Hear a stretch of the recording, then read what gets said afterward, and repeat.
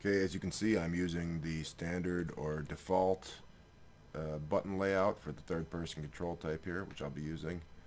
That has sprint on the A button, and that works the same in the water. So sprinting is tapping A or holding A, and then I can swim above the water, or I can swim under the water by tapping RB to submerge.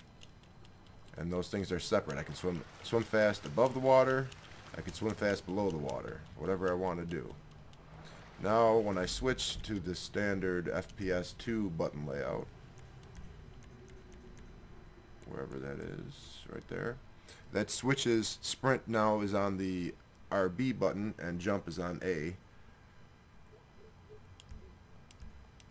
But the problem is submerge is still on RB, so if I try to swim fast, it just takes me underwater right away.